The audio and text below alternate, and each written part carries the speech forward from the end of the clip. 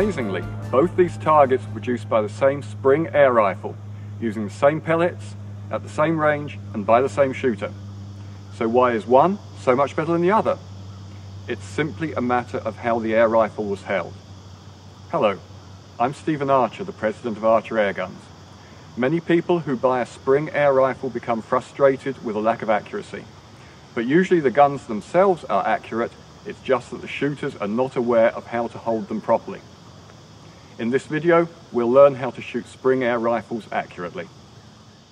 Most people assume that a rifle needs to be held tightly for accurate shooting. But when it comes to Spring air rifles, nothing could be further from the truth. In fact, it is holding these air rifles tightly that destroys accuracy. But why? Firearms should be held tightly, so should other types of air rifle, such as those powered by CO2 or high-pressure air. So why not Spring air rifles? Well, it's to do with recoil. A Spring air rifle produces both back and forward recoil, and it's this factor that causes such problems to accuracy if the gun is held tightly. So instead, hold the gun lightly. In particular, just let the forearm of the gun rest on your open hand and use that exact same position for every shot. That's absolutely key for consistent accuracy.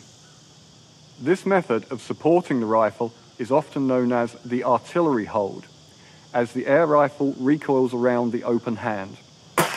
Remember, practice makes perfect. So how do I know if I have a Spring air rifle?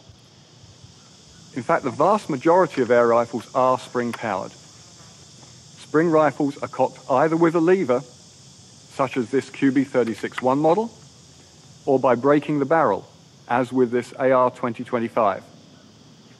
Always, you make just one cocking stroke. If you have doubts if your air rifle is spring-powered, check with your airgun dealer.